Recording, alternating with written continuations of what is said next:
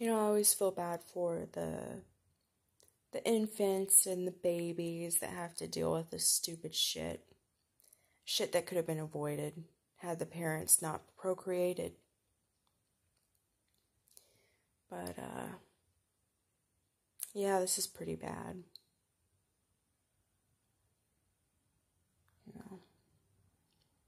Talk about life being imposed on you. But part of me finds a tad bit of humor that these narcissistic parents get to walk around with defective children or defective child. Serves them right. Serves the parents right. But the real victim is the child. Just makes me sick. I absolutely believe it's immoral to bring children into this shit show of a world.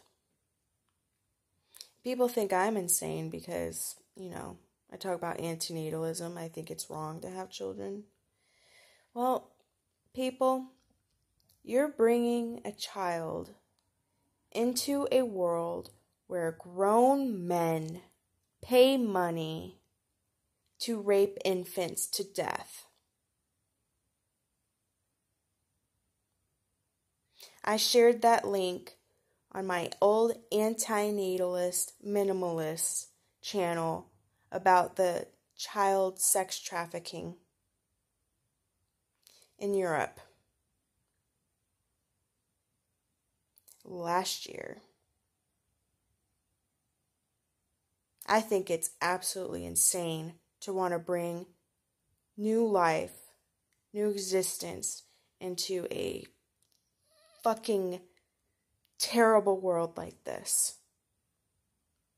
And you can use your religion as an excuse, or your little lovey-dovey sayings that you use to comfort yourself with, about how great it is to have kids and this and that. They can be killed. They can be fucking slaughtered. They can be stolen from you. You could die and never see them again, okay? You don't know their fate. Nor they know yours. It's completely unfair. You guys are fucking deluded. You guys are deluded if you think you are good people for having children. Deluded. I mean, do you guys ever think about hell?